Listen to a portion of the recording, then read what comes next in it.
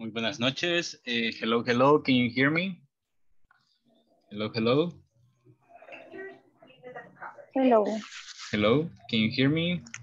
¿Me escuchan? Yes. Excellent. Okay. Good evening to everyone. Today we're going to start another English class. Okay. Another English class. All right. This is class number 18. Clase número 18. Okay. 2 para finalizar. Hacerles el atento recordatorio que en estos días, o creo que ahora, recibirán o ya recibieron la encuesta. Okay, la encuesta para la que se realiza módulo a módulo. Entonces, hacerles el recordatorio de no realizar la encuesta hasta la última clase. Okay, vamos a realizar la encuesta cuando ya estemos todos juntos en la última clase, donde un asesor también va a ingresar para que nos esté ayudando en caso tengamos alguna duda. Así que, por recordarles que no vayan a hacer la encuesta. Ok. Ok. La encuesta la vamos a realizar el día lunes, on Monday. Monday. Ok. También hacerles el recordatorio de realizar las actividades día a día. Muchas gracias a los que ya están completos con su midterm con las tareas ya de la unidad 3 y ya finalizando las tareas de la unidad 4. Ok, pero ahí me hacen falta algunos que no han completado algunas tareas, así que hacerles el recordatorio de realizarlas para poder finalizar con cabalidad. Ok, in this class, we're going to remember the use of would. Vamos a recordar un poco el uso de would. También vamos a ver el uso de could, ok, que es otro modal verb, Ok, so, all right. Here we have this conversation. Tenemos la conversación del día de ayer, the conversation, and the conversation said, Mike Hernandez, IT department. Hello, Mike. This is Maria Ochoa from accounting. I would like to report a problem with my printer. What is the problem, Miss Ochoa? It doesn't seem to be working and it's making a strange noise. Is there a message in the control panel? Yes, it says service. Also, there is a red light on the error button. I would like you to come soon to check it. I see. I'll be there right away. Okay. Yes, it says service. Also, there is a red light on the error button. I would like you to come soon to check it. I see. I'll be there right away. Okay. Una vez más, vamos a practicar esta lectura. Y dice, Mike Hernandez, IT department. Hello, Mike. This is Maria Ochoa from accounting. I would like to report a problem with my printer. What is the problem, Ms. Ochoa? It doesn't seem to be working and it's making a strange noise. Is there a message in the control panel? Yes, it says service. Also, there is a red light on the error button. I would like you to come soon to check it. I see. I'll be there right away. Okay, tenemos la lectura del día de ayer, donde también utilizamos would. Does anybody remember the use of what is printer? Do you know what printer is? Printer.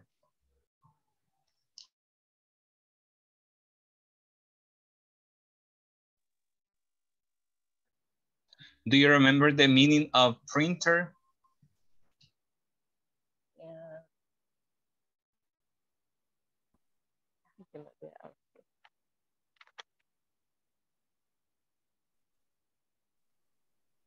Do you remember the meaning of printer? Printer.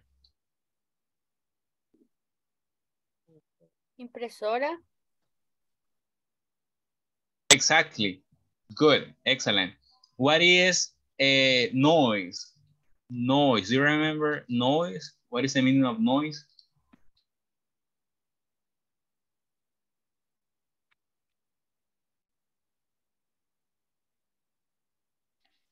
Do you remember the meaning of noise? Noise es como decir sonidos raros. Exactly. Un ruido extraño. Ruido o Ruido sonido extraño. extraño. Strange.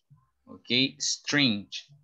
All right. Do you remember button? Do you remember the meaning of button? Botón. Exactly. Excellent. How about light? Light. Do you remember the meaning of light? Luz. Red light. Luz. Exactly. Exactly. Good. Well, I'm gonna ask some volunteers to read. Okay. Let me see. How about Mr. Josue Neftali? Can you help me? Can you be Mike, Mr. Neftali? Okay. Thank you. And how about, let me see, Miss Miriam Paola, can you be Maria?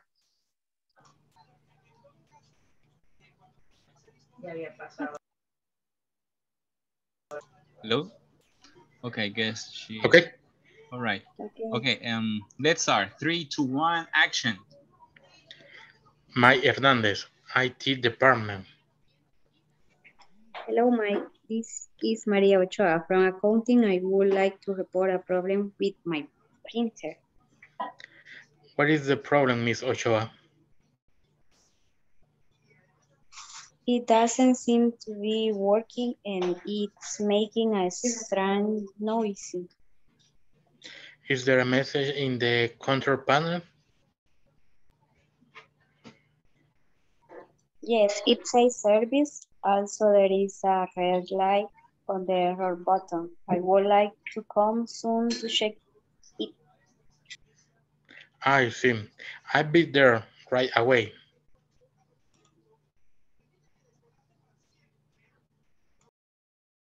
Excellent. Thank you very much for your participation. How about Miss Sarah? Can you be Mike, Miss Sarah? Miss Sarah Abigail. And let me see. How about Miss Mr. Abner? Can you be Maria? Okay, teacher. All right, let's start. Miss Sarah, can you hear me? Yes. Okay, 3, 2, 1, action. Mike Hernandez, IT department. Hello, Mike. This is Maria Ochoa from accounting. I would like to report a problem with my printer. What is the problem, Miss Ochoa? I doesn't seem to be working and is making a strange noise. Is there a message in the control panel? Yes, it says it's a service. Also, there is red light to error button. I would like you to come soon to check it. I see. I'll be there right away.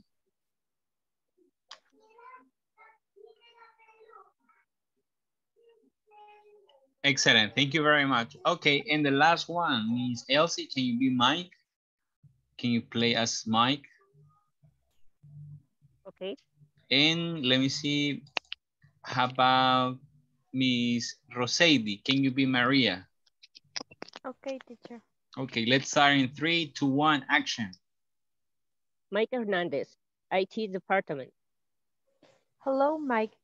It is Maria Ochoa from accounting. I would like to report a problem with my printer. What is the problem, Miss Ochoa? It doesn't seem to be working and is making a strange noise. Is there a message in the control panel? Yes, it says service.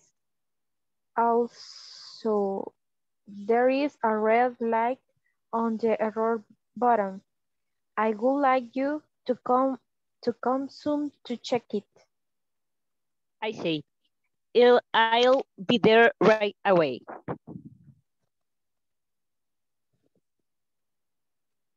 Excellent. Okay, good. Well, now guys, we're going to I'm gonna start taking the attendance list. Okay, the attendance list. Okay, but meanwhile, do you remember the use of would? Do you remember some rules of would?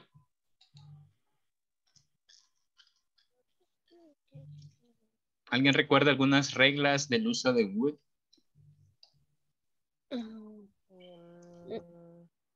No utilizamos ninguna Pues para auxiliar. sonar como Exactly. We don't use auxiliary to Do make need us. questions. Exactly. Good. Excellent. Ok. ¿Cómo se conforma una oración en afirmación utilizando would?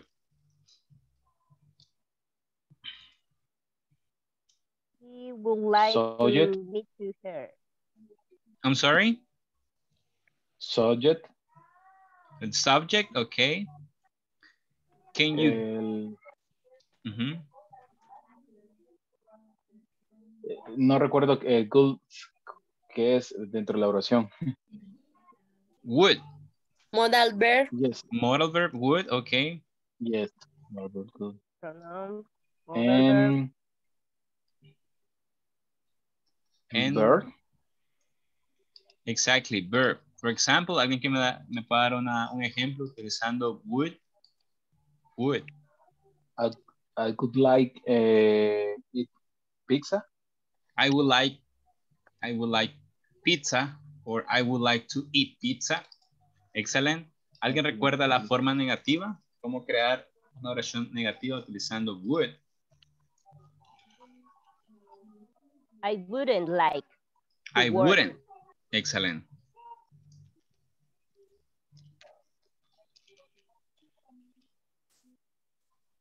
I wouldn't like. Okay, excellent. And how about the question form? The question form.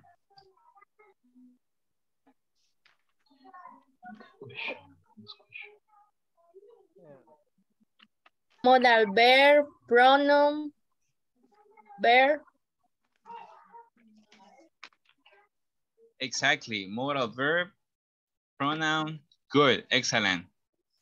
All right. Okay, guys. For example, would you like something to drink?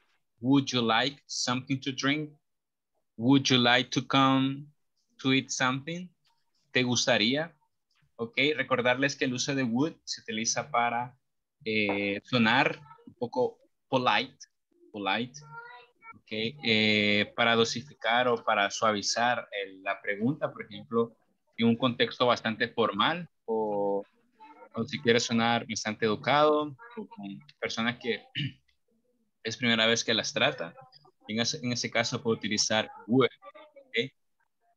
All right. Bueno, I'm going to start taking the attendance list. Okay. For example, I'm going to start. Mr. Molina Hernandez. Present, teacher. Miss López Montalvo. Serrano Durán. Contreras Romero. Present, teacher. Thank you, Mr. Escobar Landa Verde. Escalante Rivera.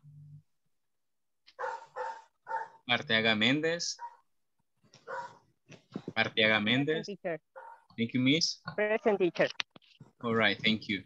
Guevara Rosales. Amaya de Amaya.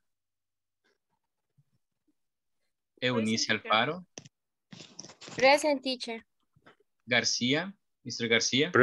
Present, teacher. Thank you. López Cerón. Present. Brizuela Portillo. Present, teacher. Thank you. Guevara Chinchilla.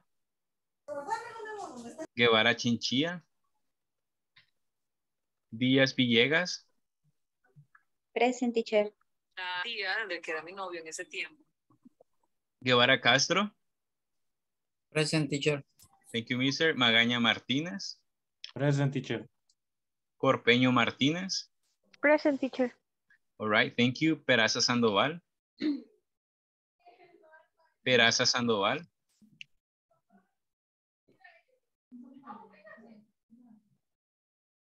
Okay, Sara Abigail.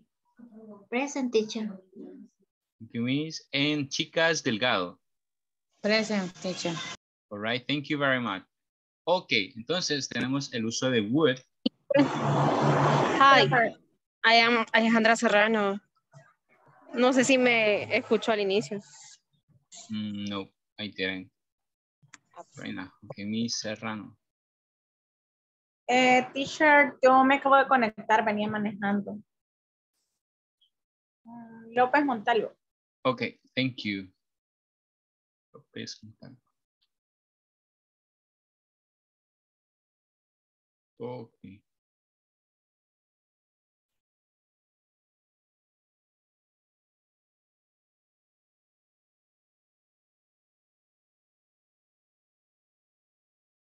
Okay, good. Thank you very much.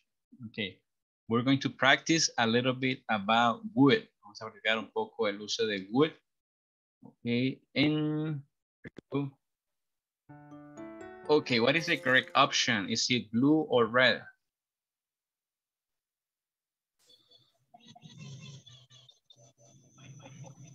Blue. I like have some coffee or I like to have some coffee. I like have. Red. Okay, una opción Ah, más. no. I like to have. Okay, Yes. Red. I like to have some coffee, please. Please. Exactly. Recuerden que después del verbo tiene aquí la preposición to. Would you like some or any? Some. Let's see. Eh, Excellent. Would you like some water? Excellent. Next, my co-workers. We like to have some. Yes, would like to have some. What? Like to. Okay, next, would like to arrive or wouldn't like to arrive. We late, so we got up very early.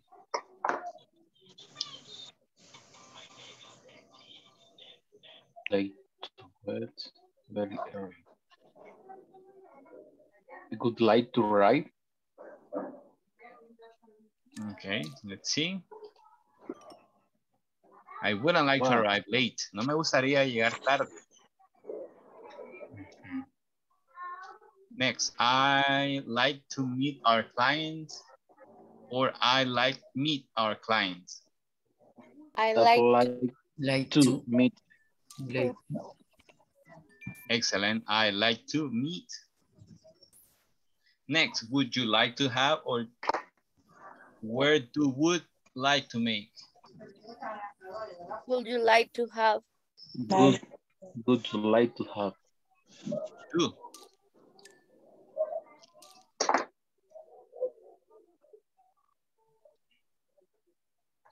Agree or disagree? In my case, read. Agree. ¿De acuerdo o desacuerdo? No, it's red. Would you like to have? Exacto. Para hacer pregunta no utilizamos do. Únicamente cambiamos would. Next. For work, but I have to. Would like to travel. Dice la pregunta, trabajar, pero tengo que. Entonces la opción es, me gustaría viajar por trabajo, pero tengo que. O no me gustaría trabajar, pero tengo que. Green or pink? Pink. Let's see. Excellent. Good job. Okay, next option. She'll like to find a new job. A ella le gustaría encontrar otro trabajo o she likes to find a new job. She'd like to find blue. Blue? Blue. Yes. Yeah. Exactly. Cuando utilizamos would, ya no modificamos los verbos.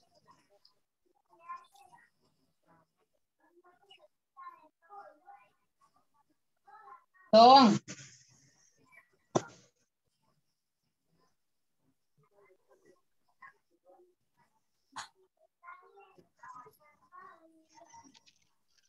Next, would you? Orange. Orange. Excellent.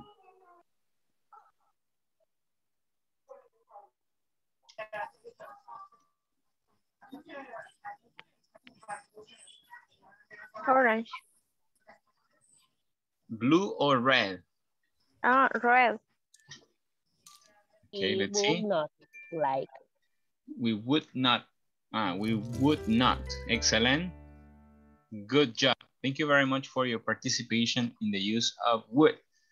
Ok, muchas gracias en la participación del modal verb would. Recuerden, cuando utilizamos would, es para suavizar la pregunta. Ok, para sonar polite. Polite. Ok, veamos. Un minuto.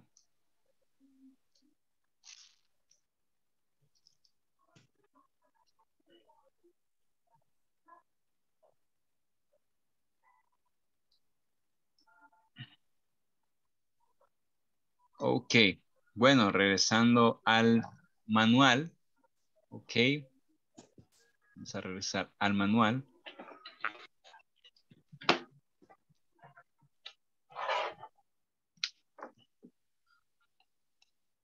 Ok, pero antes de trabajar en la actividad, me gustaría que piensen en ciertas actividades que les gustaría hacer, ok, en el futuro. I would, ok.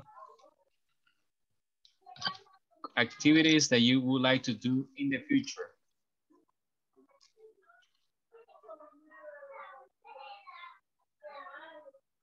For example, I would like to travel.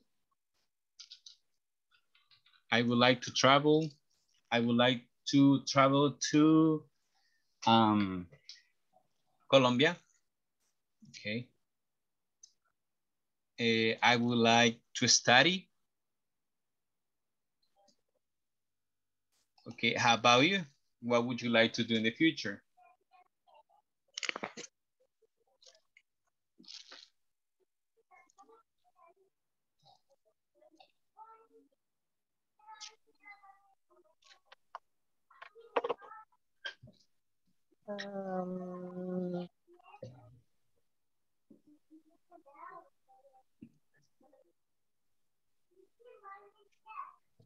Okay, would you like to travel to another country?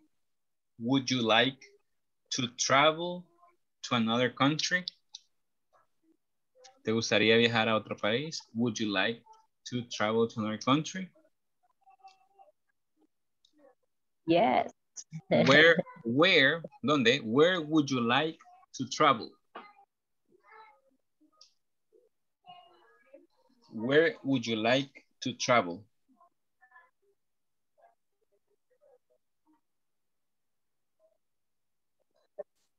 I would like to travel Houston, Texas.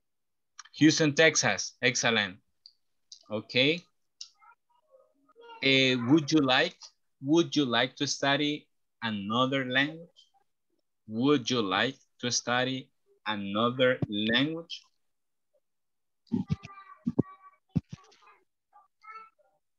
I will study Portuguese. Portuguese. Excellent, excellent, good. You would like to, or you would study Portuguese. Excellent. Okay. And let me see. Okay. Here's another question. It says, okay. What would you like to eat tomorrow?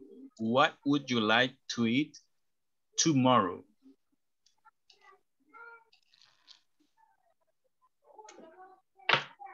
Would you like eat pizza? I would. Would you like eat pizza? Okay, sin el you. I would like to eat.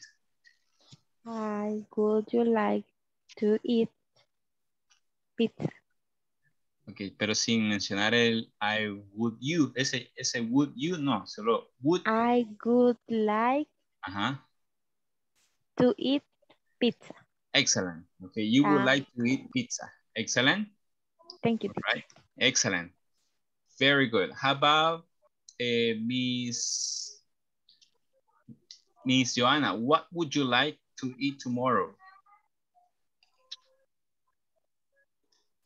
I would like to eat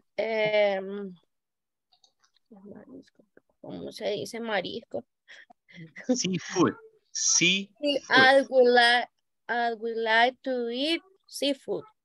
Seafood. Excellent. Seafood. Seafood. Excellent. Very good. Okay, and let me see. Where would you like to live in the future? Where would you like to live in the future? ¿Dónde te gustaría vivir en el futuro? Where would you like to live in the future? Any volunteer? I would like live in Spain. Okay, you would like to live in Spain. Excellent. Excellent. Okay, excellent. How about, let me see. Okay, Mr. Nelson, where would you like to live in the future? I would like to live in Andorra. Andorra. Excellent. In Andorra. Perfect. Okay.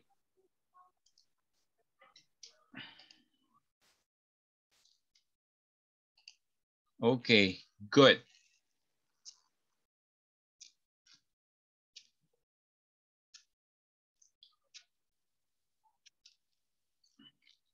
Okay, what place would you like to visit next month? ¿Qué lugar te gustaría visitar el siguiente mes? What place would you like to visit next month?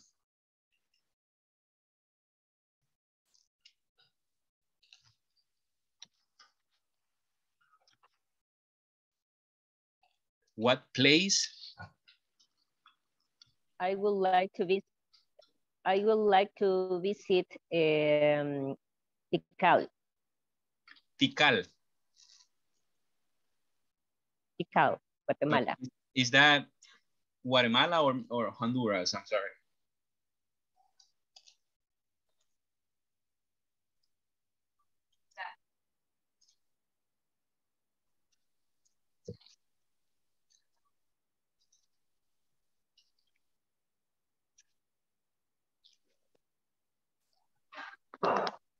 Okay, well, it's okay.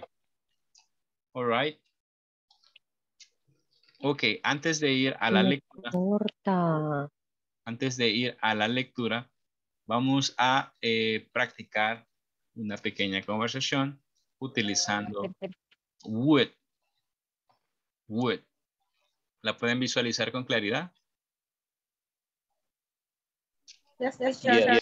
Ok, it says waiter. ¿Qué es waiter? Waiter es podríamos llamarlo mesero. Ok, un mesero. Ok, waiter and Kim, ese es su nombre propio. Y dice, hello, can I help you? Yes, I like to have some lunch. Would you like a starter? Yes, I like a bowl of chicken soup, please. And what would you like for a main course? I like grilled cheese sandwich. Would you like anything to drink? Yes, I like a glass of Coke, please. After Kim has her lunch, después que Kim tiene su almuerzo. Can I bring you anything else? No, thank you. Just the bill. Certainly. I don't have my glasses. How much is the lunch? That's $6.75. Here you are.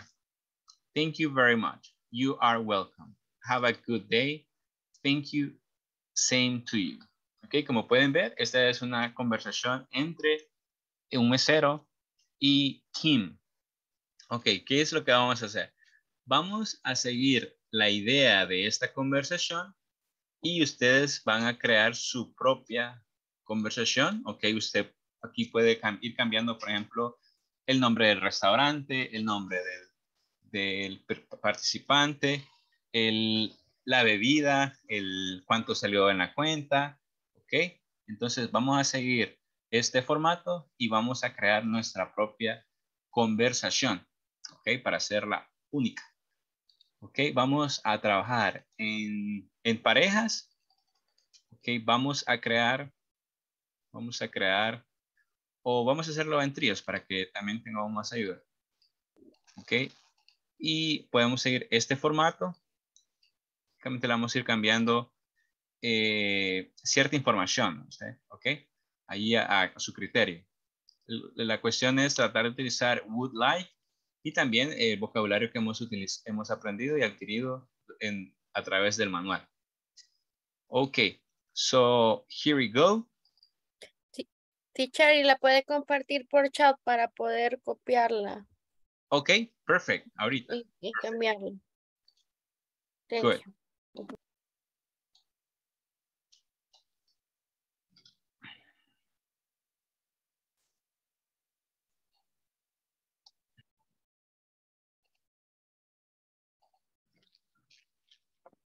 Here you have the conversation.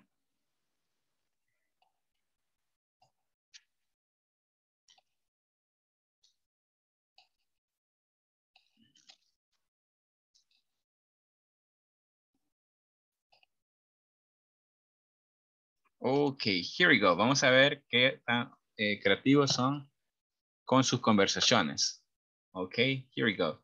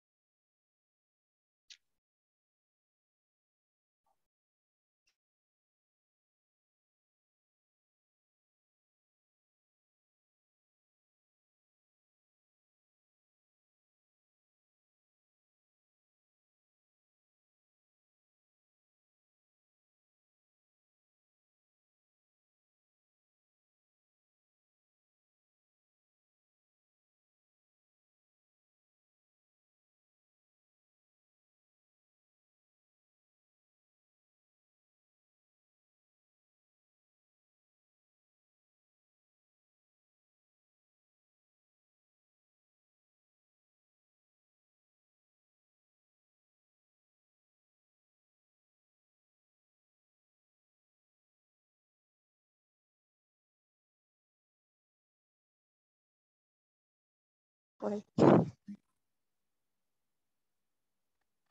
Hola, teacher. Hello? Quisiéramos compartir pantalla, pero no podemos. Okay, right now. I'm so sorry. Siempre pasa lo mismo. Okay, now you can. Yes.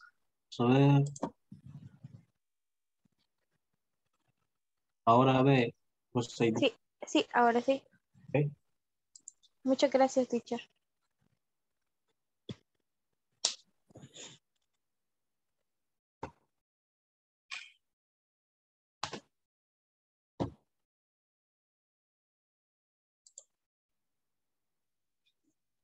Vale.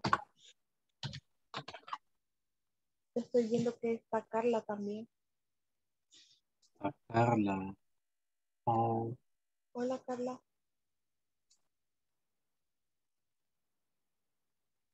Hola.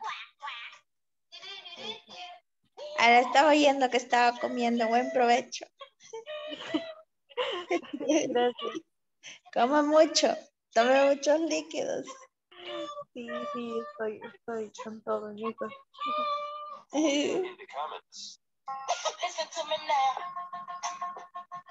Vale.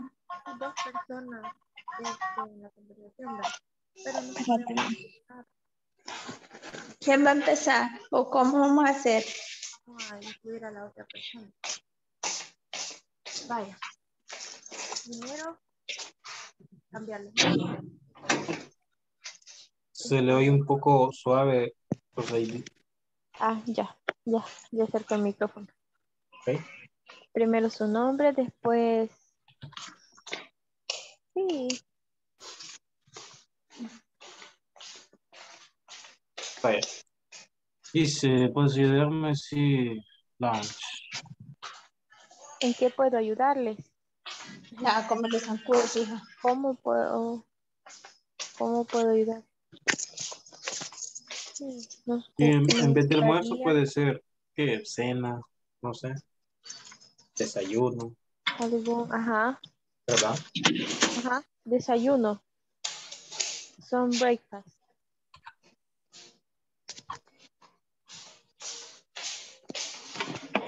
Mire, podríamos incluir a Carla abajo.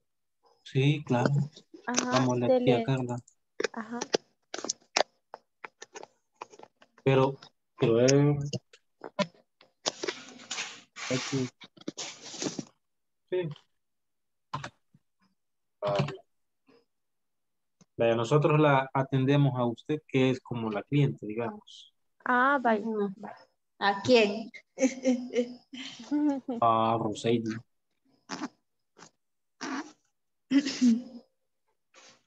Vaya. Y Carla le pregunta. ¿Te gustaría? Viene Roseidi y dice que quiere. Sí, me gusta. ¿Con qué quisiera empezar? Vea, le pregunta arriba, vea. Sí.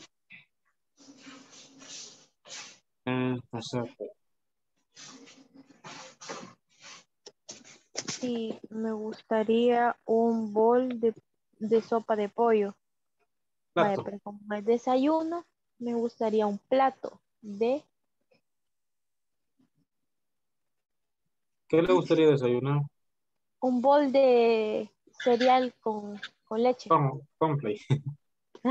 Cabal. Sería de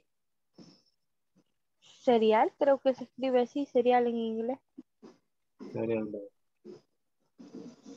Cereal en milk le pone.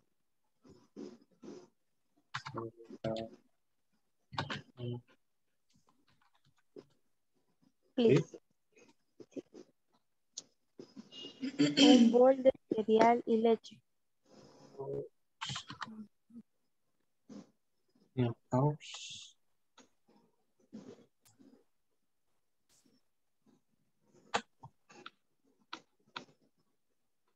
¿Y qué le gustaría? ¿Qué es main course? ¿Cómo? ¿Qué significa eso? Esa. Cereal con leche. No, abajo. La siguiente. La siguiente, ahí le dice que qué le gustaría de plato fuerte. ¿Y qué le gustaría de plato fuerte? Ajá.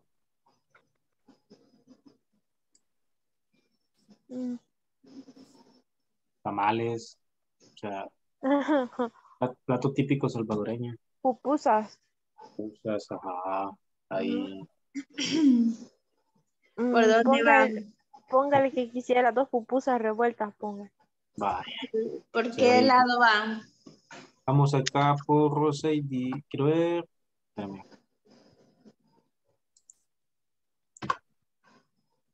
Me gustaría un sándwich de queso a la parrilla, dice. Walter dice, ¿quieres algo de beber?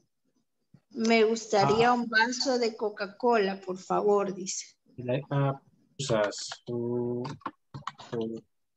Mesero, después de Kim, después de que Kim...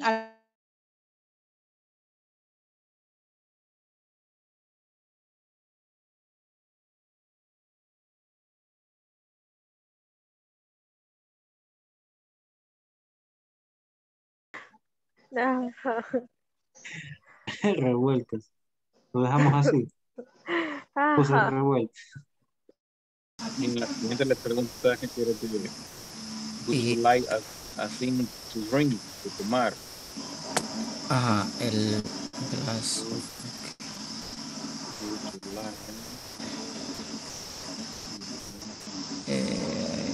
Thing to drink.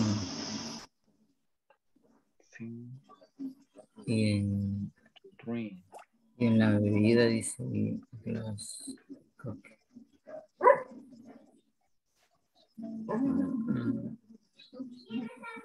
Glass. O sea, que quieres algo de beber. Ajá, de beber. Y le dice que sí. Si quiere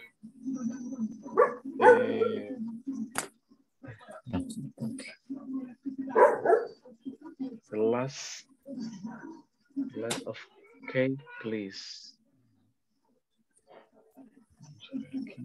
¿Un vaso de qué? Okay. Yes.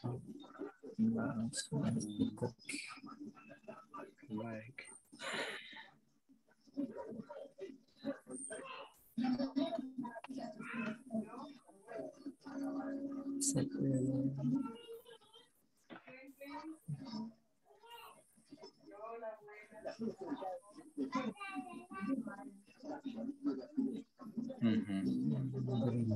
Un vaso de Coca-Cola. Un vaso de... Podemos poner un jugo de naranja. Juice orange. Juice orange. Orange.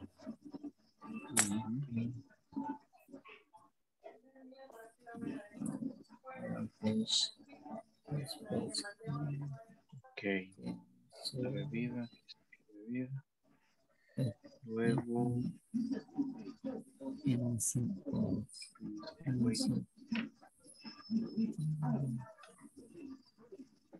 Después que aquí. Después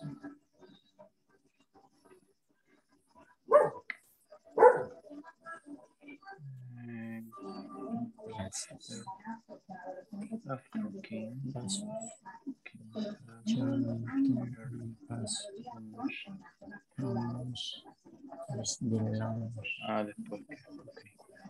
Entonces can review anything quiere decir esto.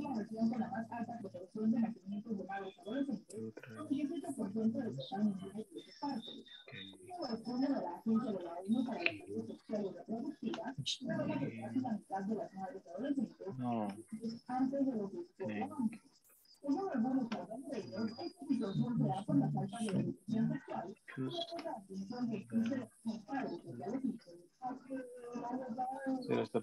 preguntando si después de su almuerzo, si quiere algo más. Entonces,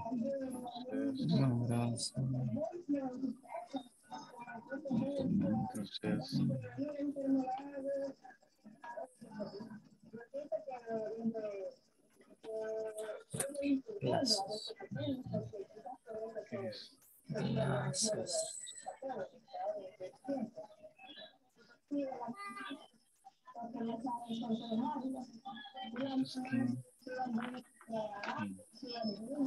I don't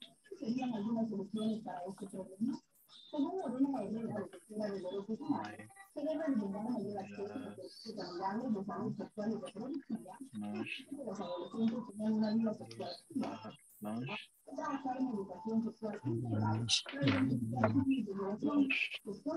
I don't have my glasses. Glasses.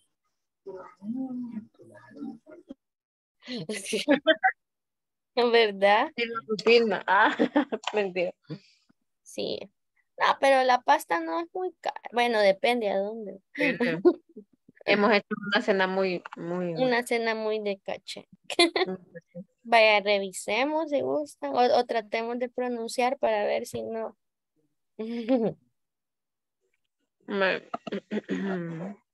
Si gusta, hágale usted, Sandra, con Alejandra la pronunciación y de ahí Vemos cómo vamos. ¿Cómo vamos? Dele, Sandra. Miren, aquí en vez de hello, ¿por qué no le ponemos good night? Ajá, algo así como para. Ajá. Good night. Como Pero es no más good night elegante. cuando ya te vas a dormir o algo así. No. Cuando ya.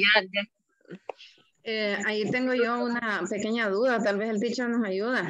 De decir good night o good... ¿Cuál es la otra? Es que solo decía hello para saludar así más de caché. Es lo más correcto. No sé, teacher. Good night. Vale, de good night y good evening, ¿qué diferencia hay entre decirlo? ¿Cuál es qué diferencia hay? Good evening creo que es en la tarde, pero Good no sé. evening es entre las 5 hasta como las 7 y good night es cuando ya se va a dormir. Ah, ok. Y entonces como para saludar más formal que palabra en vez de hello. Hello es el más formal, el informal es hi. Bueno. Pues no estoy inventando. Ok. Yes. Vaya. Thank you, teacher. Vaya, entonces así. Démosle.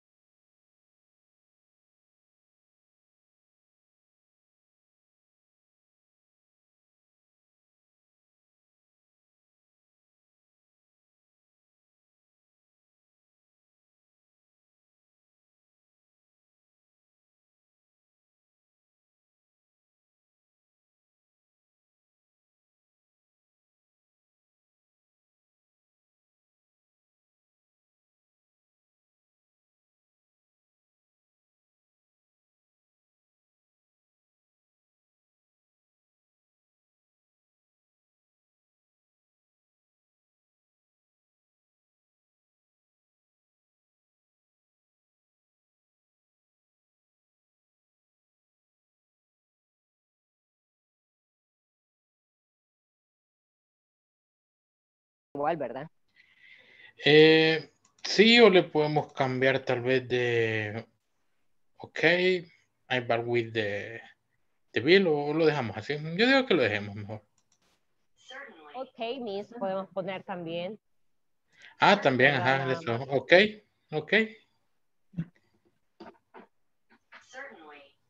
¿Cómo es que decimos, se escribe Miss? MS nada más, ¿verdad?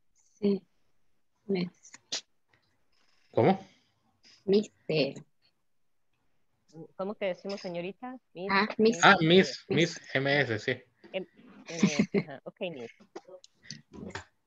Y Vamos a ver. De ahí dice, I don't have my glasses. How much is the lunch? Ajá, estoy preguntando cuánto le sale. 6, 7, que no 5. salgan $10, por favor. Es que no anda pero dice que no anda sus lentes, ¿verdad? Sí, eso lo está dice, que no, I don't have my glass. How much is the lunch? Lo que podemos... Si ponemos como que se acepta efectivo. O tarjeta. Ajá, póngale a I pay with the credit card o cash. Como puedo pagar con tarjeta o efectivo. Ujú, ujú.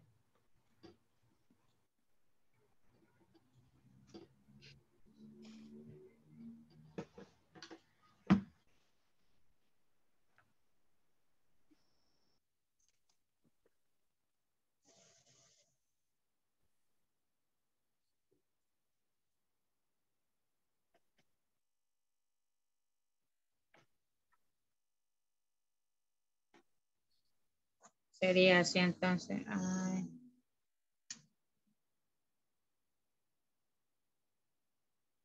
Como muchas gracias, en un momento le entregan su orden.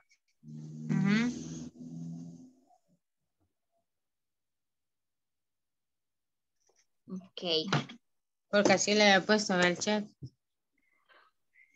Sí, creo.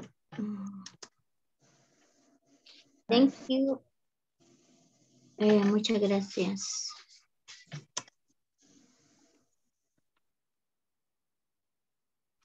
In a moment or a moment.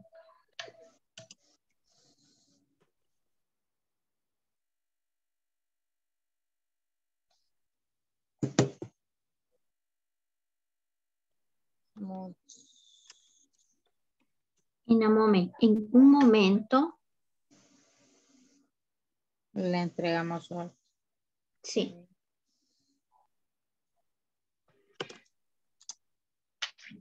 In a moment.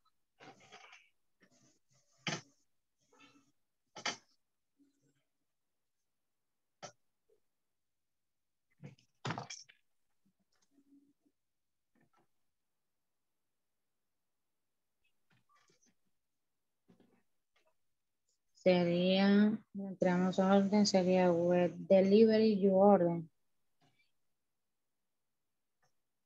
Well. Deliver.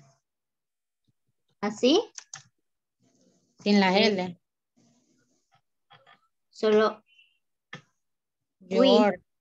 We o well. We.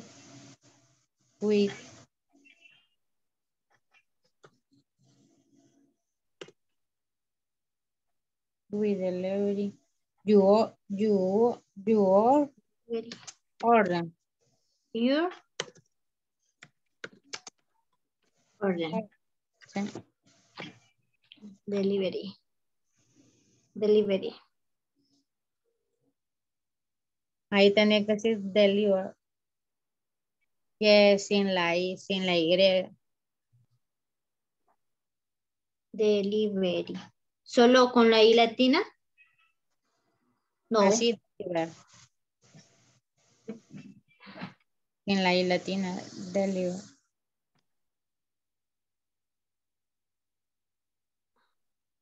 I already took your order.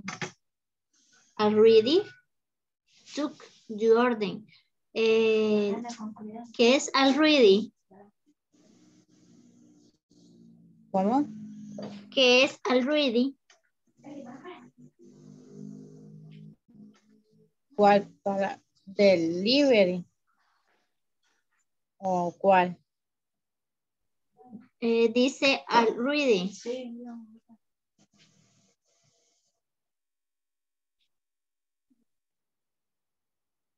Quiero ver. Es delivery.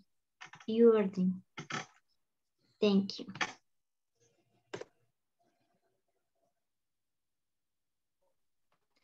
¿Y no le cobró? No le cobró. Bueno, aquí podemos, quiero ver, ¿qué más le podemos agregar? I would like. Aquí le tendríamos que poner que Thank you. Oh, aquí me falta. Thank you very much. In a moment we deliver your order. Thank you.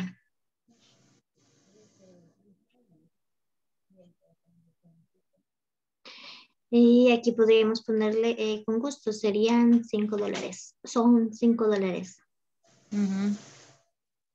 Pero siguiendo esto, a ver.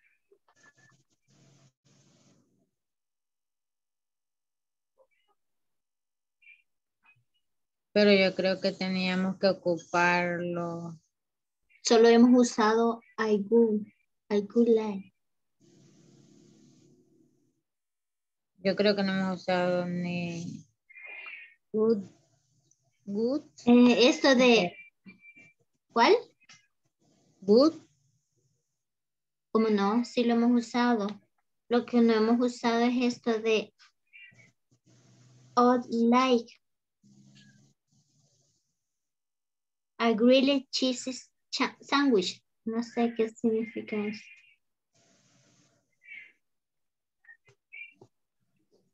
¿Cuál?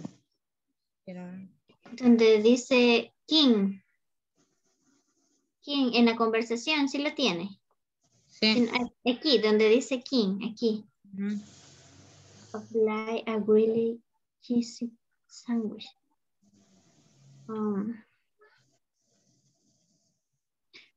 Good night. Thank you.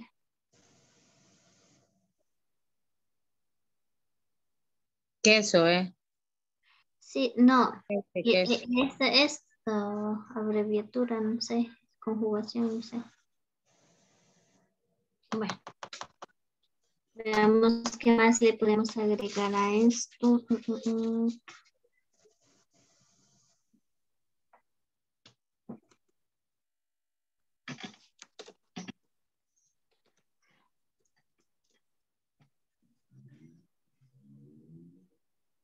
Creo que aquí habría que agregarle, aquí sería,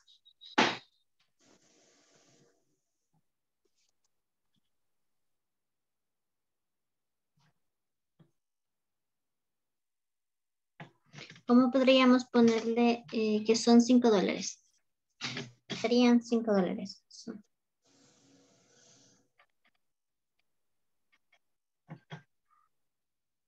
Ahí tendrían que poner good.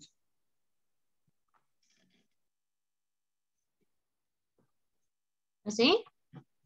Sí. For tienen que ser for. For sería por.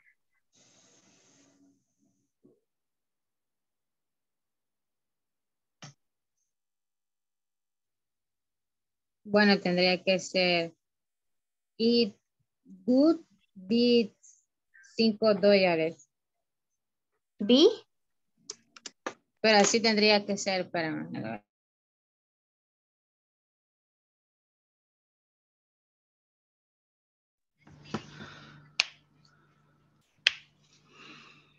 All right, here we are again. Can you hear me?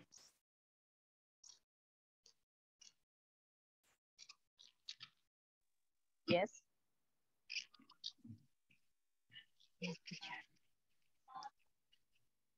Okay, guys. Did you finish the dialogue? ¿Finalizaron el diálogo? Yes, teacher. Okay, excellent. All right, let's start. Let's see your creativity, your pronunciation, your fluency, and your vocabulary. Okay, who wants to start? Yo no he dicho nada. Yo pasando iba, no. Se nos trae en otro parte de eso. Volunteer. Nosotros, Elsie.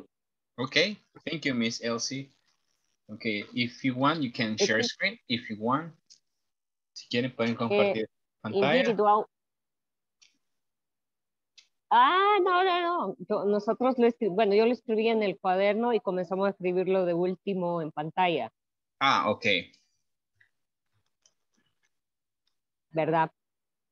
Pero, y lo hicimos entre todos. Entonces, no sé si se lo leo así. Individuales lo hicieron. No. ¿Cómo? En grupo, pero lo escribimos individualmente, o sea, bueno, está bien. A mano. Okay, let's start. Bueno, okay. Waiter, good morning. Would you like to see the menu? Maya, yes, I'd like, thanks. Waiter, would you like to start it? Maya, yes, I'd like to order some eggs Benedict, please. Waiter, I would like to order something to drink, coffee or tea. Maya, I like to order cappuccino, 2 cappuccinos. Waiter, would you like to order dessert? Maya, I like apple pie, please. Waiter, can I bribe you anything else? Maya, no thanks, just the bill. Waiter, okay, miss. Maya can pay by card or cash. Waiter, both ways. No sé si lo dijo bien así.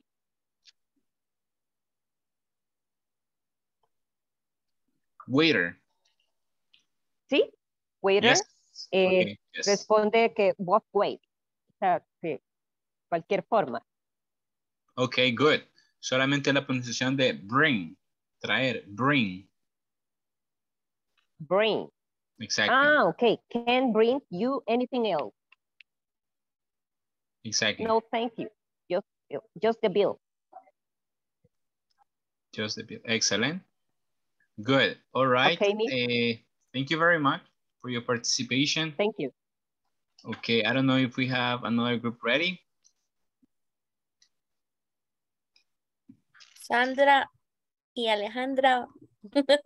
Okay. Lo vamos a hacer nosotros. Voy a compartir. Ok.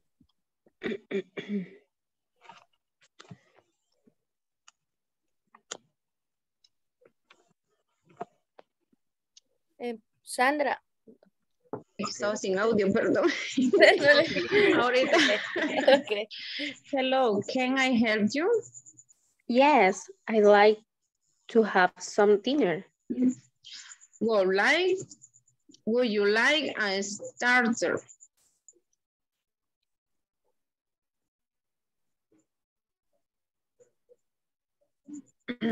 Yes.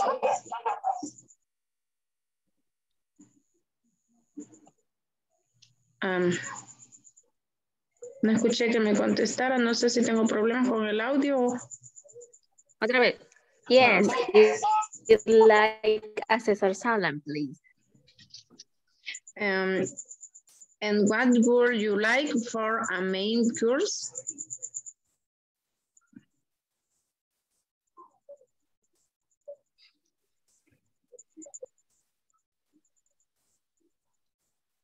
Hello.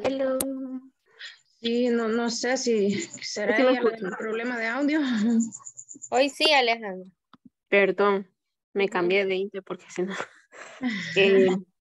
Aquí vamos. Okay. Gracias. It's like a pasta bolognese, please. Would you like anything to drink? Yes, it's like a glass of pink wine, please. Can I bring you anything else? Yes, thank you. I would like a dessert.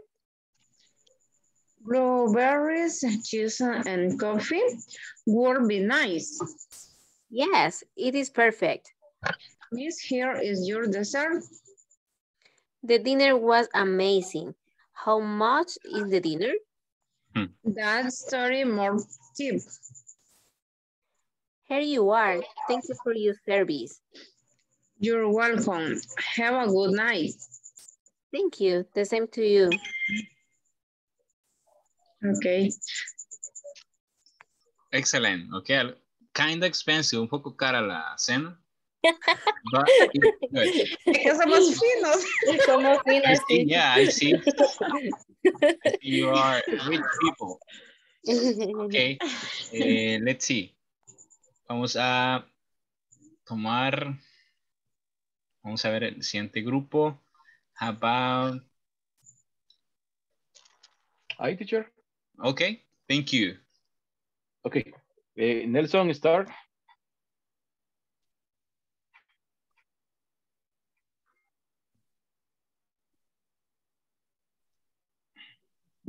Nelson, yes? Yes? Yes, yes.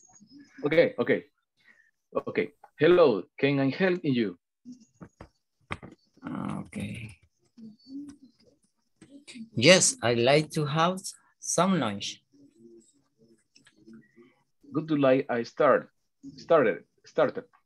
Yes, I'd like a bowl beef soup, please.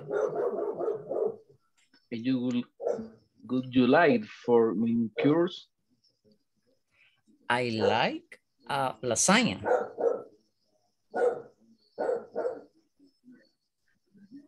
What would you like and anything to do? Yes, I like a juice orange, please. Can I bring you anything else? No, thank you. Just the bill.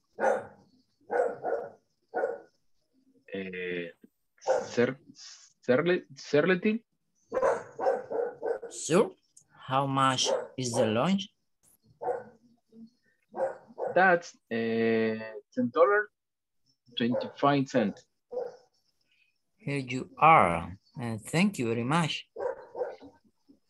You're welcome. Have a good day. Thank you. The same to you, Abner.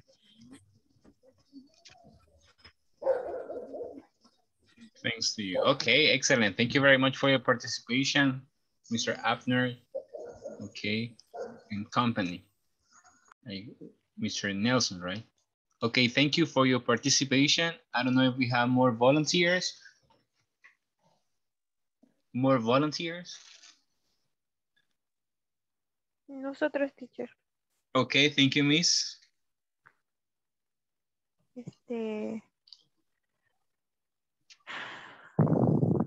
Carla. Hola. Y Josué. Oscar. Oscar. Sí. Inicie. Start. Okay. Hello, can I help you? Yes, I'd like to have some breakfast. Would you like a star? Yes, I'd like a bowl of cereal and milk. And what would you like for a main course? I'd like to add 2 cheese pupusas. Would you like anything to drink? Yes, I like orange juice, please. Can I bring you anything also? No, thank you. Just the bill. Certainly. I can't find my wallet. How much is the breakfast? That's $3.50. Here you are. Thank you very much. You are welcome. Would you like to see the lunch menu? Perfect. I would like to send it by WhatsApp. Okay, at this moment I see it to you. Bye. Bye. Bye. Excellent. Okay, good. Just the pronunciation of the word bring, traer, bring.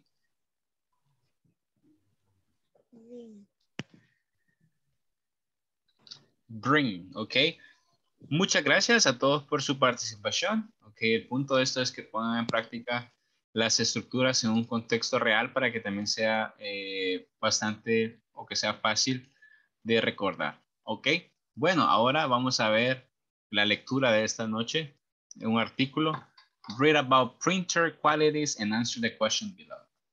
Lee acerca de la calidad de las impresores y contesta las preguntas que se encuentran después del texto. ¿Ok? En color. Okay, color. Here we have color. Any test? Color, it says. Color is important for users who need to print pages from presentations or maps and other pages where color is a part of the information. Color printers can also be set to print only in black and white. Color printers are more expensive to operate since they use two ink cartridges. One color and one black ink that need to be replaced after a certain number of pages. Users who don't have a specific need for color and who print a lot of pages will find a black and white printer cheaper to operate. Resolution. Printer resolution, the sharpness of the text and images on paper is usually measured in dots per inch. Most inexpensive printers provide sufficient resolution for most purposes at 600 dpi. The speed. If you do much printing, the speed of the printer becomes important.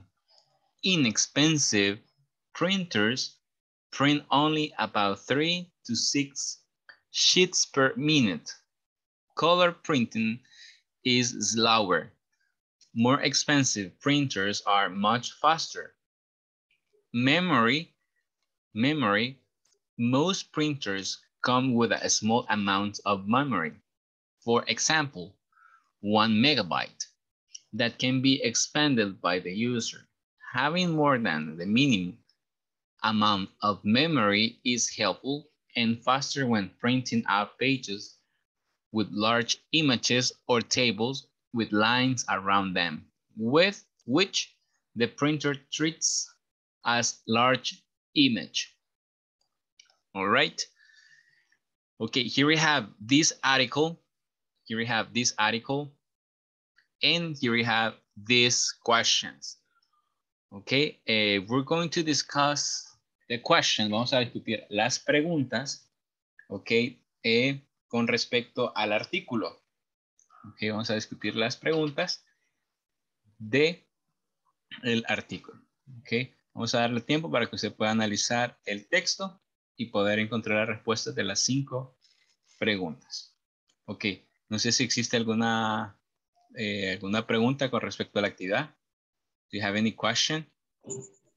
Eso está en el libro, teacher. Yes, ma'am. ¿Qué página? Page 44. Okay. Page 44.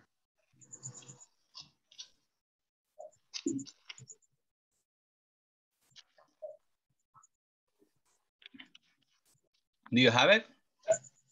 Encuentro el manual. Yes. Page Okay, 44. ahorita. Vamos a ver.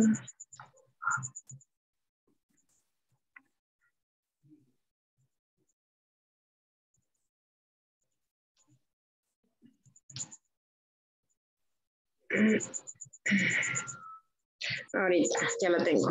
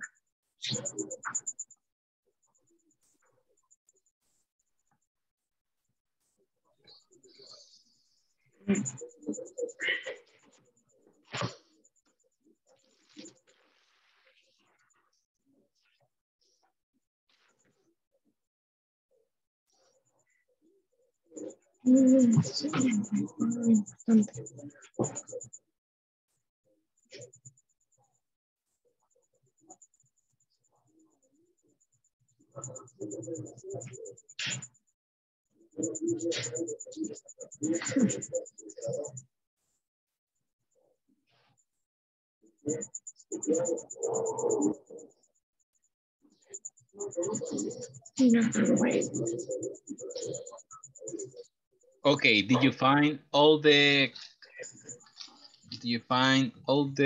questions? Not yet? Okay, well, vamos a discutir las preguntas con nuestros compañeros. Okay, and then we're going to discuss it here. Okay, page it is 44, page 44. Read the article and discuss the questions.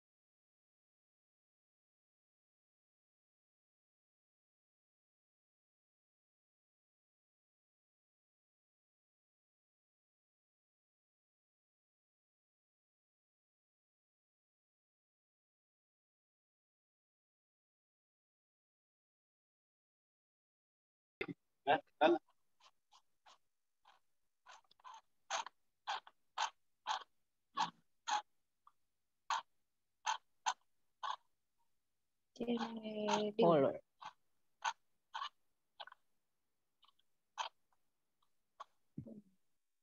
Why is color important to some uses? When you print to page, this presentation or maps are there page where color part of the information. On black and white, nada más, ¿verdad?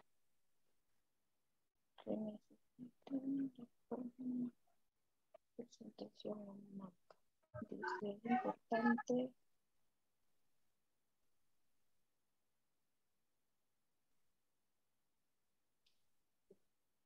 Black and white. And color.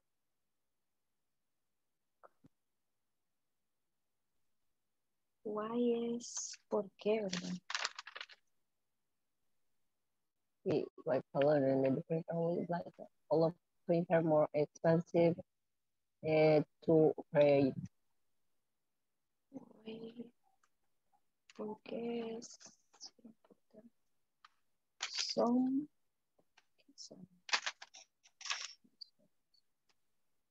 Para cualquier uso que sea.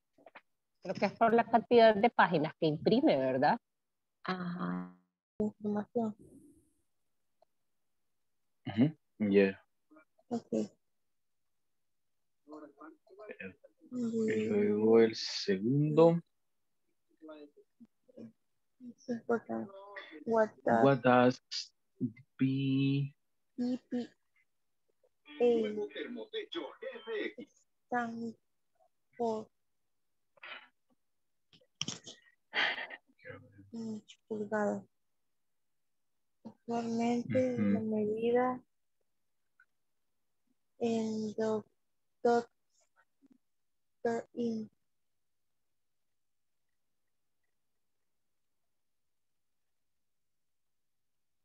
Stand for. Es que como que está preguntando como el significado de DP.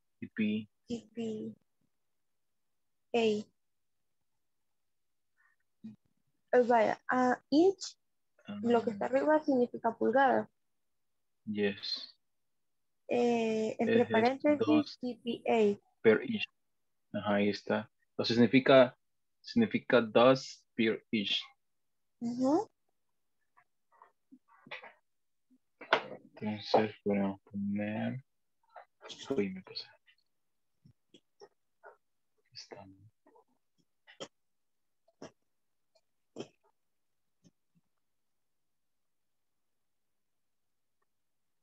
Porque el color de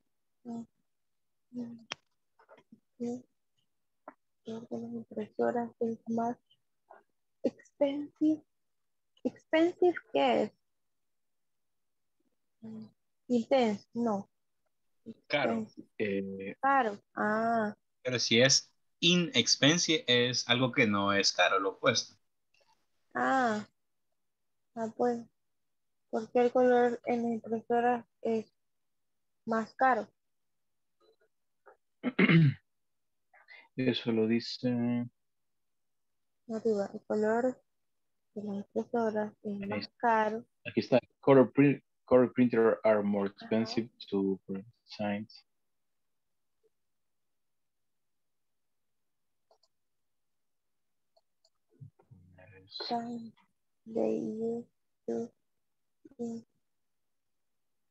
Porque los carretes de la tinta, dice, los cartuchos de la tinta, porque se usan 2 cartuchos para la tinta. Que después dice que pueden como reemplazarse en una cierta cantidad. Uno de color y el otro blanco y negro.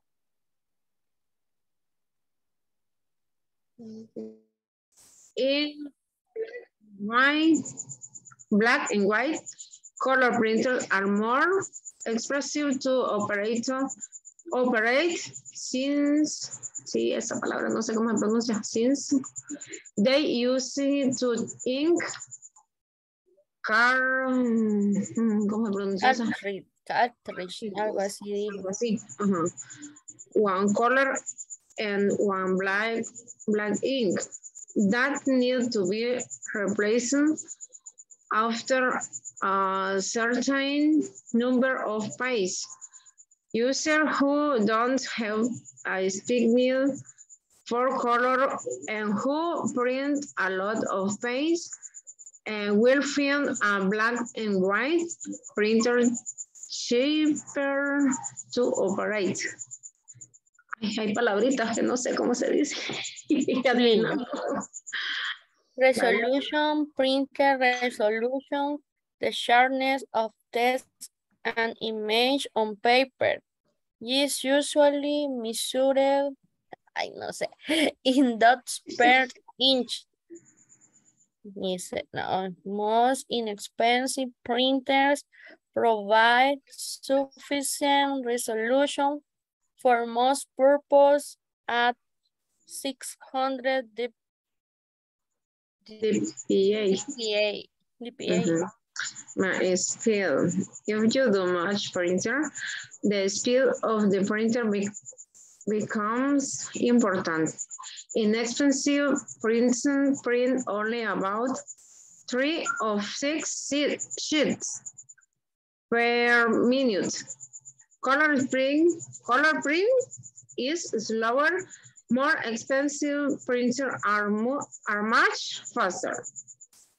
Memory. Most printers come with a small amount of memory. For example, 1 megabyte that can be expanded by the user. Having more than the minimum amount of memory is helpful and faster when printed or page with large image or tables with line around them. Ay, no, no puedo. El teacher va a estar gozando. Y que aquí está. Oírnos. Es que sí hay palabritas nuevas que no sé cómo se pronuncian. Se traba la lengua. Va a practicar, Sara. Alejandra, perdón.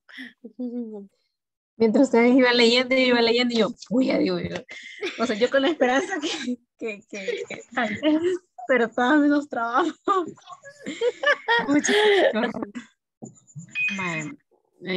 Color. Color is important for user who need to print Alejandra, page.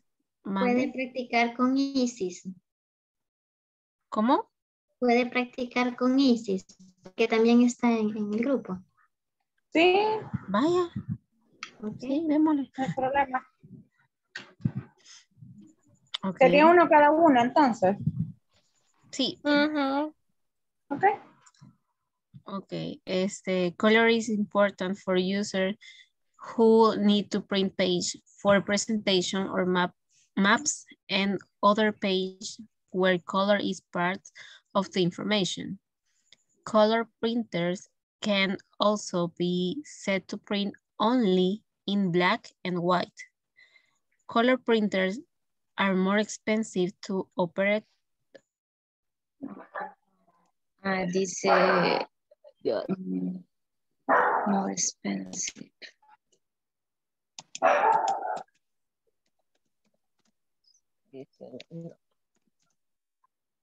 Más caro. Más caro, pero imprime más rápido. Dice que es la marca.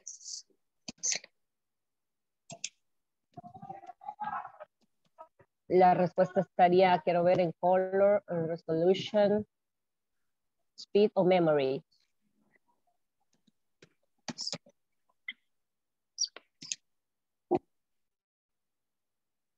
Do you have any question? La última, teacher, no entendemos exactamente. La 4. Pues tanto What como is la something pregunta como la important for respuesta. someone who prints a lot? ¿Qué es algo importante para alguien que imprime demasiado?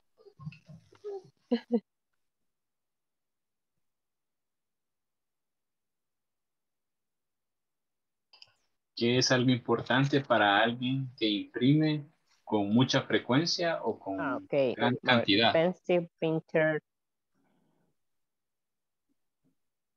Ahí menciona algo de la velocidad.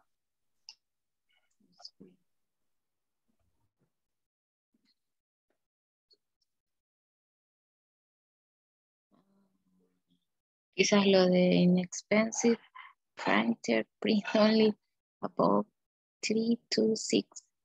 ¿Cómo se dice? ¿Cómo se pronuncia esta palabra que está después de 6?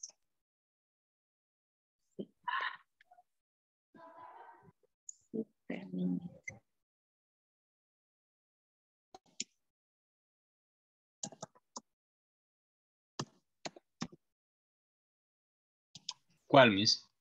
Esa donde dice about 3 to 6. No sé si aparece en el mismo grupo. ¿En speed? Speed. Sí. About 3 to 6. 3. Ok. Las impresoras que no son caras imprimen únicamente de 3 a 6 páginas por minuto. ¿Cómo se dice? ¿O cómo se pronuncia esa palabra? Páginas. Sheet. Sheet. Sheets. Sheet. páginas.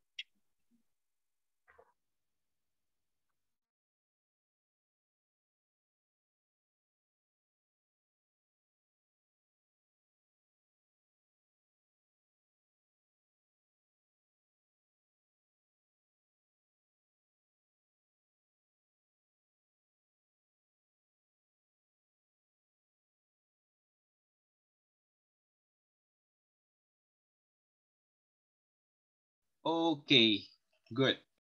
All right, now that you already finished the reading. Okay. All right. Okay, ¿hay un voluntario que quiera leer color? Color. Mi teacher. Okay, Miss Sandra, thank you. Okay. Color is important for users who need to print page for presentation. Ay, espérame. Voy a mover algo que no alcanzo a leer. Ay, quiero ver qué va. Permítame, teacher.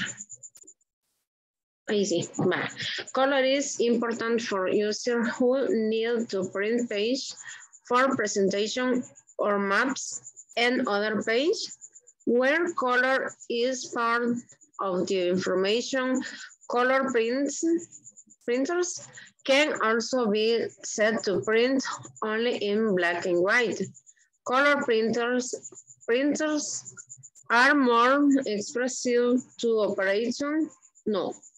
operate since they use to ink esta palabrita cartridges,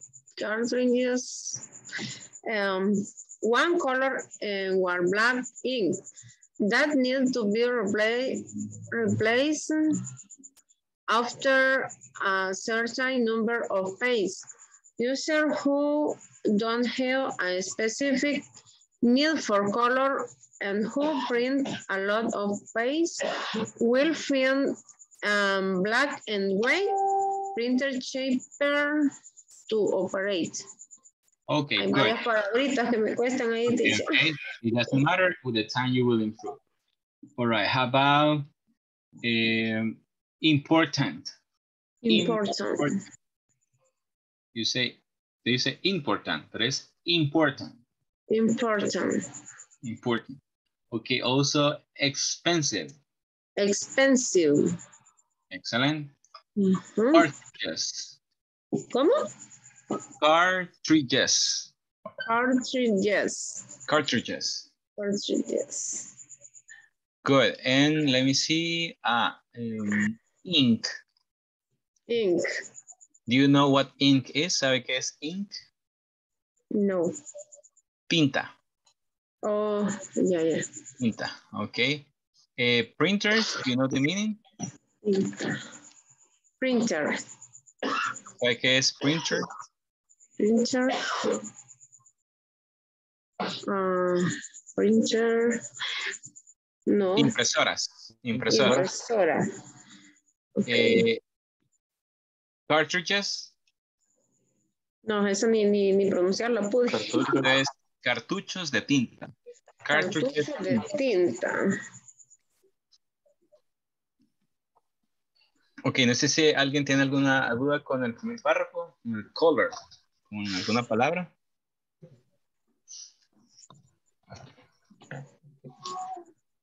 Okay, let's continue with resolution. Any volunteer who wants to read? Me, teacher. Okay, thank you, Miss ISSS. Resolution printer, resolution, the sharpness of text and images on paper is usually measured in dots per inch.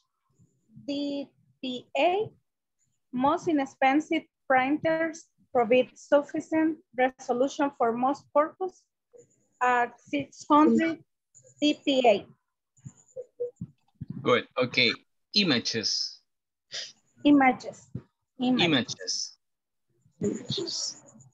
Images.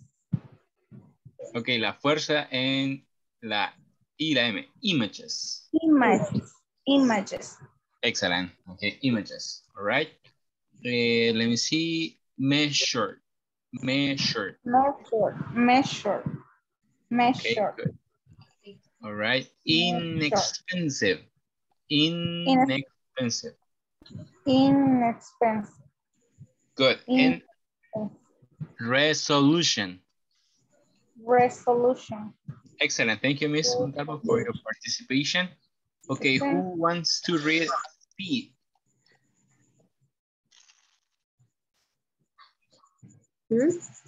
Speed.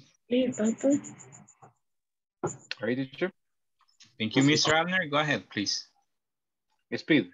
Speed. Mr. Speed. Yes, sir. Okay, okay. If you do much printing, the speed of the print becomes important. Expensive printers print only about 3, 4, 6 sheets per minute. Color printing is slower. More expensive printers are much faster. Excellent. Okay. Excellent. All right. Faster. Faster. Faster. Okay. Much faster. Much faster. Okay. Becomes, en ese caso. Becomes. Okay. Printing. Excellent. Okay. Memory. Who wants to read memory? Memory. Me, teacher. All right. Go ahead, please.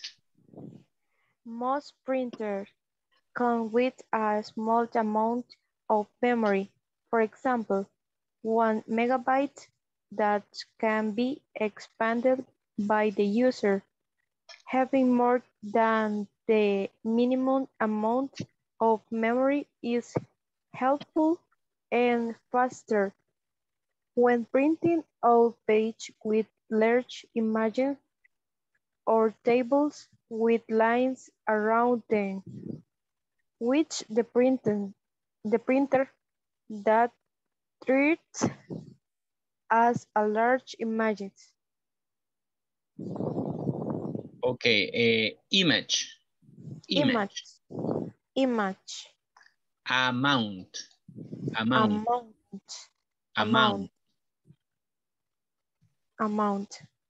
Expanded.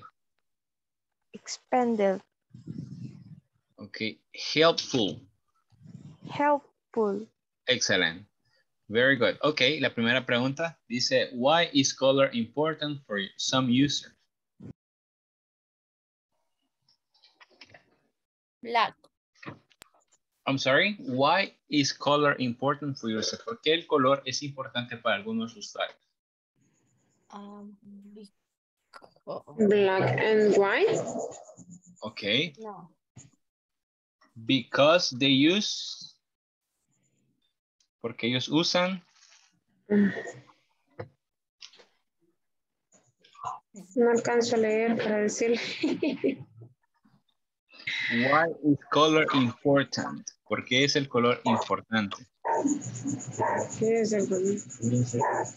Why need to print page for presentation or Excellent. maps? Excellent. Because they need to they need to print for presentation. Excellent. Number 2. ¿Qué significa DPI? Dots per inch. Excellent. Dot per inch. Punto por imagen. Okay. o por pulgada, perdón, inch, pulgada. Ok, eso se refiere a la resolución, DPI. All right, number 3, why are color printers more expensive? ¿Por qué las impresoras de color son más caras? Why they use to ink cartridge? Because, ¿por qué? Because used to ink cartridge. Excellent, because they use two cartridges. Excellent, very good, Miss Impal. And number 4, why is something important for someone who prints a lot? Es algo que es muy importante para alguien que imprime mucho. The speed of the printer. The speed of the printer. Excellent, Miss Sandra. And the last one. What is the amount of memory that most printers come with? ¿Cuál es el monto de memoria que muchos de los impresores vienen con? ¿O cuál es el monto con el cual las impresoras vienen en cuanto a memoria? The amount of memory is 1 megabyte. 1 megabyte. Perfect, Miss. Thank you very much for your participation. Okay, exactly. Megabytes. Muy bien. Excellent. Ok. Bueno, vamos a ver un poco sobre el uso de could. Ok, y tenemos otro. Recuerdan la clase de ayer vimos un modal verb. Un modal verb. Entonces en esta clase vamos a ver cómo utilizar could. Good. Ok, ¿alguien ya ha escuchado acerca del uso de could? Es como poder, algo así. Poder, exacto. Bueno, en realidad el could tiene dos usos. El primero, ok, significa, es la forma pasada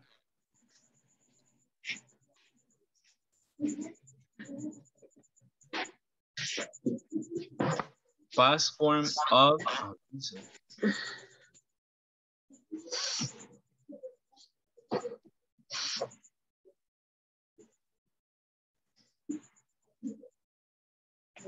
ok, es la forma pasada de can, ok, como decía Miss Joanna, puede significar podía, ok, yo podía correr, I could run, yo podía nadar, I could swim, pero también el otro uso que tiene es para polite request.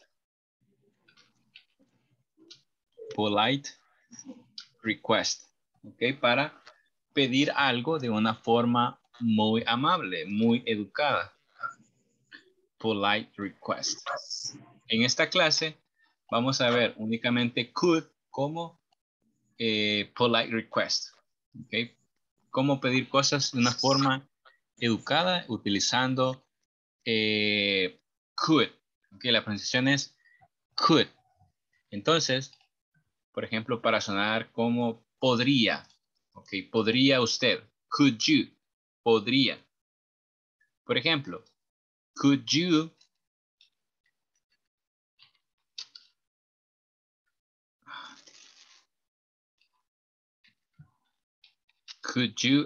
help me?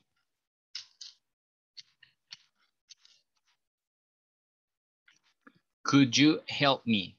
¿Podría usted ayudarme? Así podría ser traducida esa oración. Could you help me?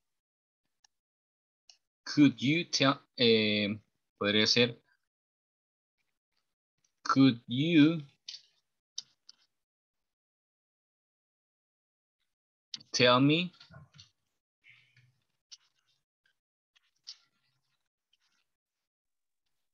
podría usted decirme ¿a dónde está el banco? Could you tell me where the bank is? ¿Podría decirme usted a dónde está el banco? Could you tell me where the bank is? Entonces, se utiliza para dar o solicitar algo de una forma más educada. ¿Okay? Nos vamos a enfocar más en ese sentido del uso de could. ¿Cómo podemos crear una forma afirmativa? Por ejemplo, podemos decir, yo podría ayudarte. I could help you. I could help you. Yo podría ayudarte. Okay. I could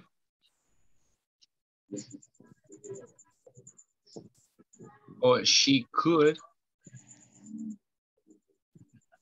go with you.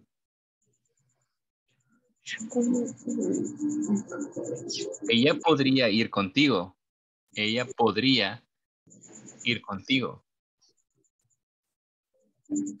Ok, ¿cómo es la forma negativa? Igual que would. La forma negativa es, vamos a hacer una oración, así como ellos,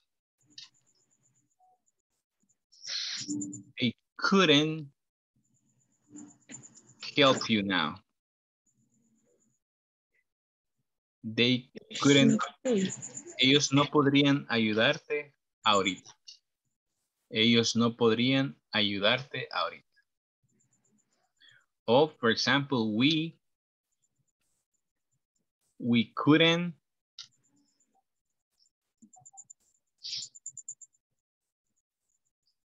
help you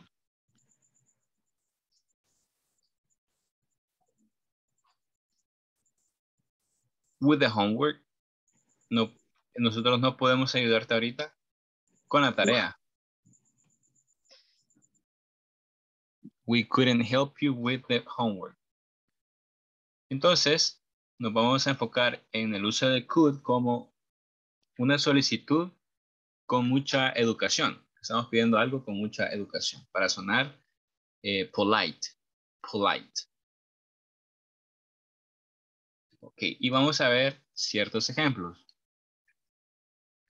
Lo voy a dejar un par de segunditos por si quieren tomar captura de cómo crear oraciones.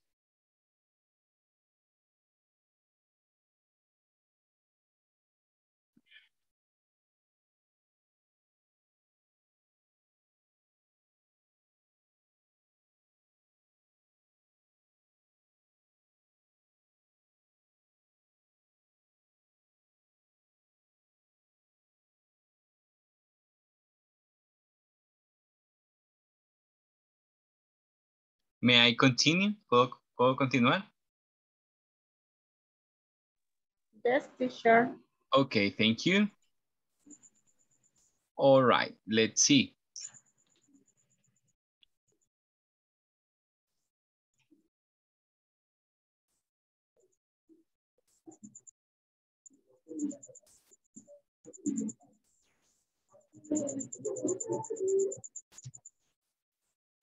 Ok.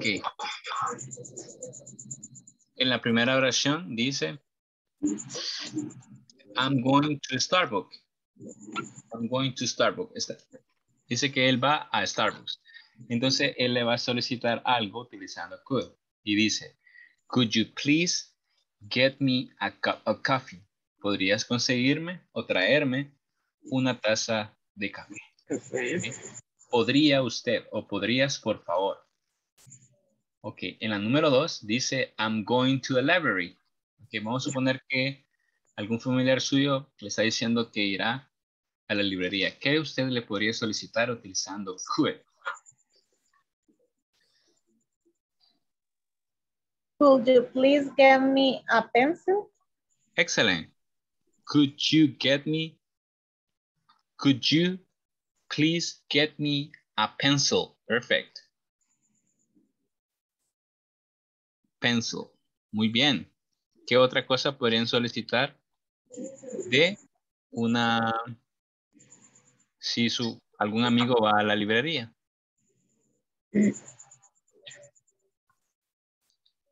Could you please get me a book? A book, excellent. Could you please get me a book? Excellent. El ejemplo número 3. I'm going to our English class. Estoy yendo a la clase de inglés. ¿Qué le podría solicitar amablemente? Utilizando, ¿podría usted? ¿O podrías tú? I'm going to our English class.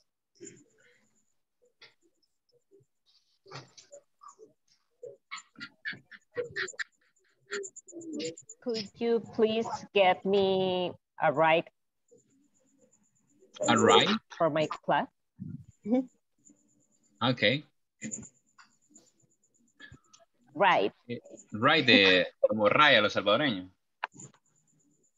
¿Aventón? ¿Se refiere usted a eso? Ajá. Ah, entonces sería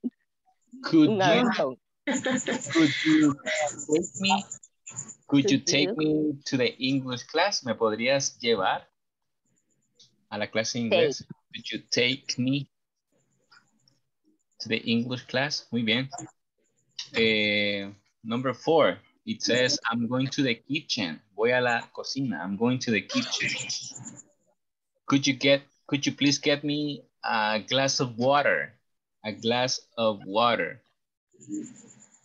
Could you please get me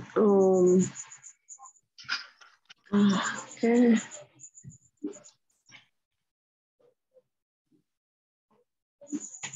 Could you please get me a sandwich? Could you please me get one more time? Could you please get me sugar? A sugar or some sugar? Azúcar, ¿cómo se pronuncia? Sugar. Sugar. Sugar. Pero ese caso sería some sugar. Some sugar. Okay, good. Another example, I'm going to the kitchen.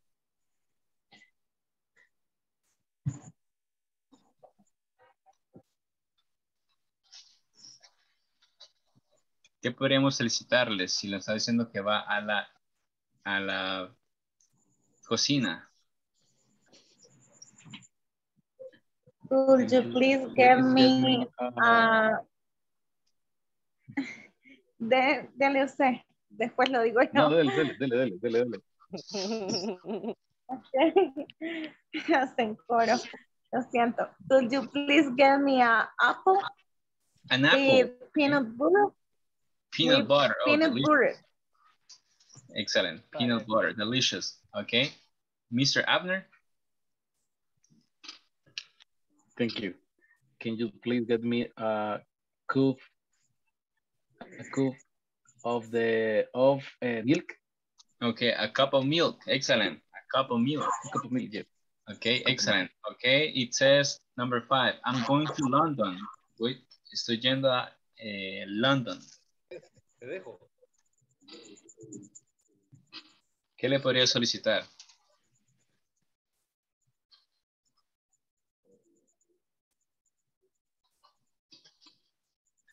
Could you please get me a coat? ¿Podrías conseguirme un abrigo? Could you please get me a coat?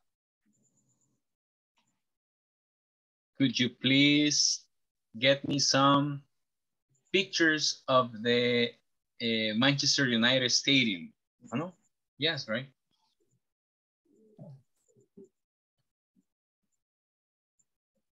Ok, creo que vamos a ir a la más fácil entonces. Alguien está yendo al mercado central.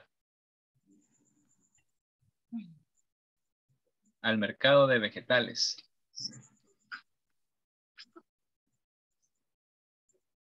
Could you please get me some broccoli?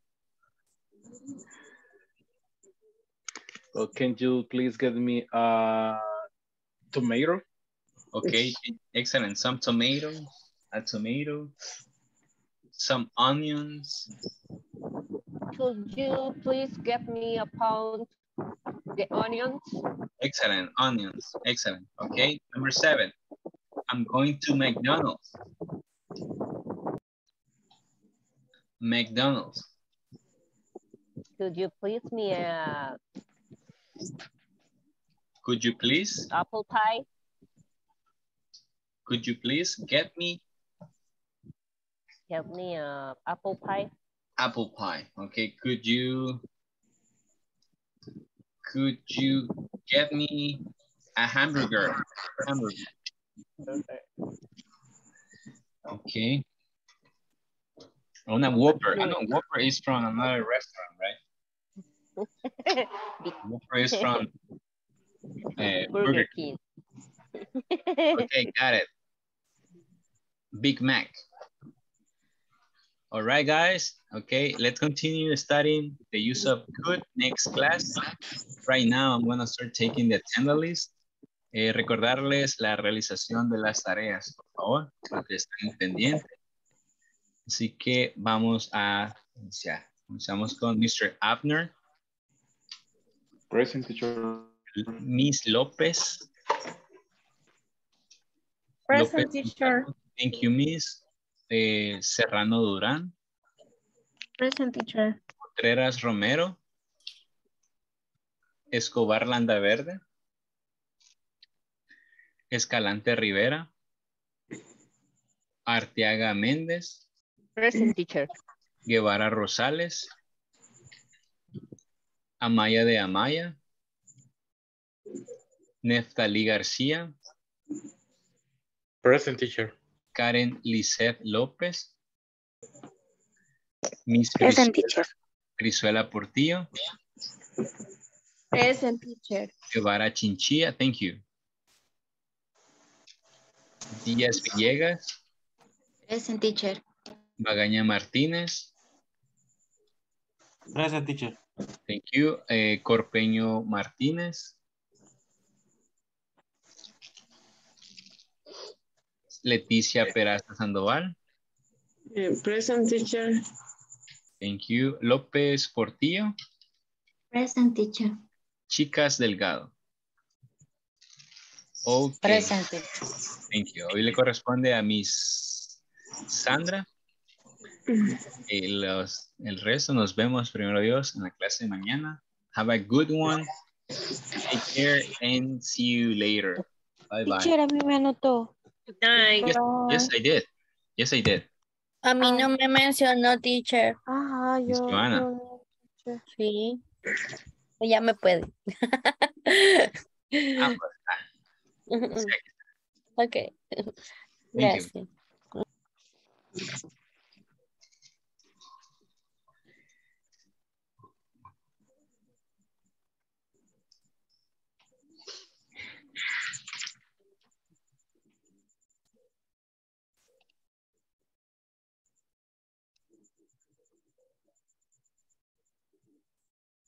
Ok, Miss Sandra. Okay. Ahora estos minutos son para que usted pueda expresar alguna duda con respecto a algún tema gramatical que tenga, o simplemente nos puede dar, si no existe alguna sugerencia, bueno, alguna duda, nos puede dar alguna sugerencia con respecto a las clases. Fíjese que poco capté el uso de por ejemplo, de call, porque como por un problema no me pude conectar a tiempo, ¿verdad? Incluso como que había explicado otra cosa, alcancé a ver algo, pero no recuerdo qué. Como que había dado una explicación sobre call y otra palabra que no me recuerdo cuál era. No me recuerdo, pero alcancé a ver algo, pero no me quedó claro. Entonces, el uso de call, ese es como decir podría, así entendí. Exacto, yo. Podría.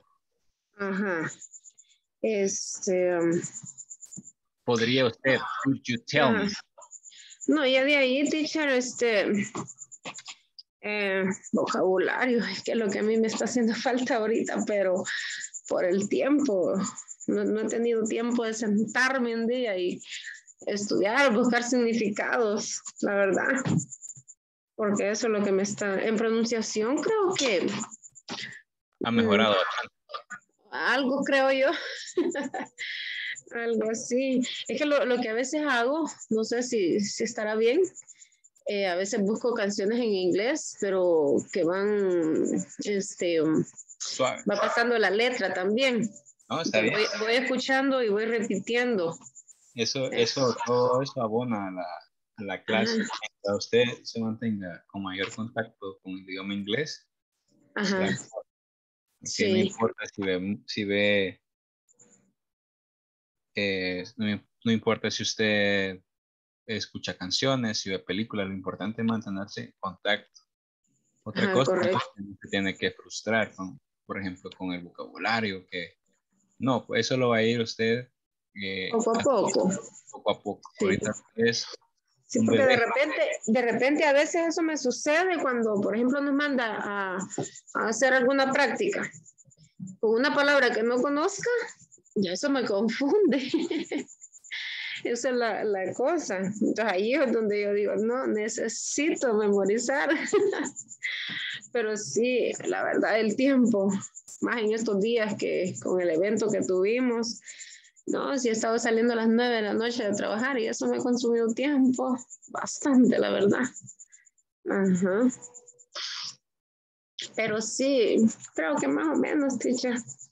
Y como le digo, solamente vocabulario siento yo que es lo que me hace falta. Vaya, usted me está diciendo que le gusta escuchar canciones, ¿no? Lo que puede hacer es poner una canción, ponga lyric, que significa letra. Ajá. Lyric, así. Leather. Lyric. Lyric. Vamos a anotarlo, permítame. Significa letra. Ajá.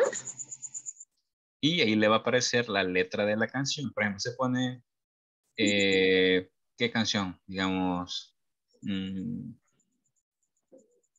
el ACRG y pone lyric. Y le va a aparecer la letra de la canción. Pone el nombre de la canción y lyric. O sea, pongo lyric y el nombre de la canción, o al revés. No, nombre de la canción y lyric. Ok. Y ahí le va a aparecer la letra, si es que existe el video, en cierto video. Sí, no. ajá, correcto. Entonces usted empieza a leer la letra. Escucha la canción. La primera vez, solo escuche. La segunda vez, trate de ir pronunciando. Y ya después, cuando ya la he escuchado varias veces, si hay alguna palabra que no entiende, la busca. Y así de esa forma. También otra cosa que a mí me funcionaba bastante era escribir la letra. Escribirla, sí. Ajá. Entonces, iba viéndola el video e iba escribiendo, ¿verdad? Aunque eso de escribirla como que cuando escuchaba la palabra en la canción y yo la escuchaba en una conversación, me recordaba, yo decía, esta palabra ya la he escuchado. Ajá, sí. Entonces, y después que usted escribe la canción, busca el significado de la palabra. Pone ahí spotlight, love, las palabritas que va investigando. Y de ahí poco a poco va a ir entendiendo la canción, va a ir entendiendo el vocabulario y también va a ir incrementando su adquisición. Sí, yo me recuerdo que cuando yo estaba estudiando hace poco, cuando estábamos en 8º grado, le voy a decir, tuve una maestra que ella nos ponía muchos diálogos y nos hacía también que nos aprendiéramos canciones, por ejemplo la de WhatsApp. Esa me acuerdo yo, ahora ya no me acuerdo, ¿verdad? Pero en ese entonces nos la aprendimos toda y la pasamos a cantar. Y siento yo que quizás todo eso es lo que por eso no me cuesta mucho desenvolver la lengua, quizás. Ajá, porque yo en mi tiempo de estudio siento que más o menos. Ajá. Es una buena técnica la música. También para aprender el ritmo. Aprender la pronunciación. Sí, porque algo que sí, eso sí me está costando un poquitito es, por ejemplo, cuando voy a hacer una pregunta, darle el tono de pregunta. Ajá, ahí sí me cuesta un poquitito, la verdad. Cuando es una expresión nada más de admiración, digamos, son sonidos diferentes, ¿verdad? Exacto, entonación diferente. Exacto, ajá. Entonces eso sí, como que me cuesta un poquitito. Como que digo una pregunta y no parece pregunta. Así es. Ok, Miss. Bueno, le agradezco muchísimo su tiempo y si surge alguna pregunta en las 2 clases que quedan aún, con mucho gusto. Ajá. Estoy aquí. Ok, teacher. Bueno, nos vemos en la siguiente clase y que tenga una excelente noche. Good night. Bueno, gracias. Igual.